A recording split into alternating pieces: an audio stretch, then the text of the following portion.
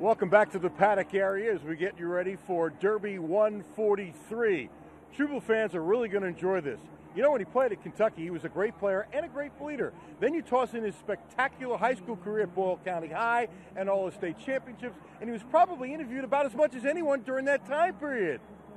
Did you know this about Jacob Tamme? Jacob Tamme is a farmer, and Jacob Tamme has had a love of horses his entire life. If you go deep into the heart of Boyle County, this is common: cattle. It's also not unusual to see someone living on a farm whose great-great-grandfather bought the land over 100 years ago.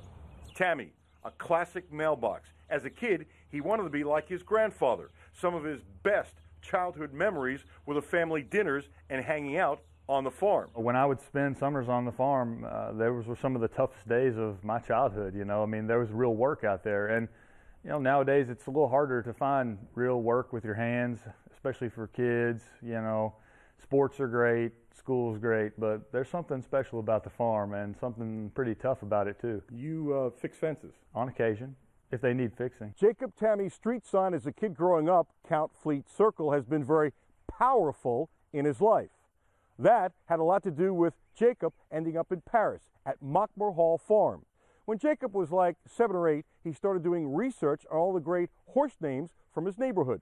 Count Fleet won the Triple Crown in 1943. Well, I grew up on Count Fleet Circle, so, I mean, I think horses have always sort of been in here somewhere since childhood. Hey girl, how you doing?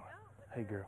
The former UK star owns part of 3 mares, 2 yearlings, and 3 foals. He's like a proud papa watching his mare on bridal quest and her baby, who's not even 2 months old. No, it is a blessing to be a part of it. It's a blessing to be able to, you know, have good partners and be able to be a part of something like the thoroughbred racing and breeding. I mean, to be a part of breeding these animals that I think really are pretty majestic creations is something special. When you see a foal like that, I don't think that ever goes away.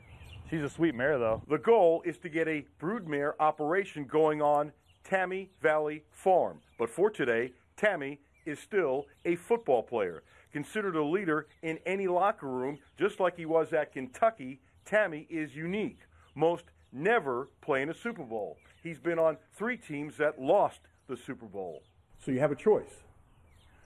You can catch the winning touchdown to win the Super Bowl or breed a Derby champ.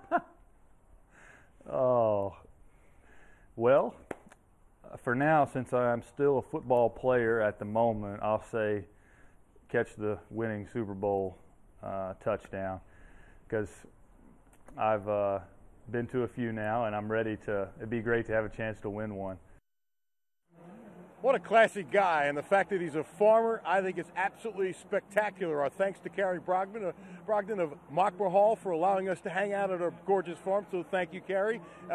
Keith and Dorian, I tell you what, Jacob Tamme catching a touchdown to win a Super Bowl and maybe breeding a Derby winner someday, that would be extra special. Back to you guys on the backside of Churchill.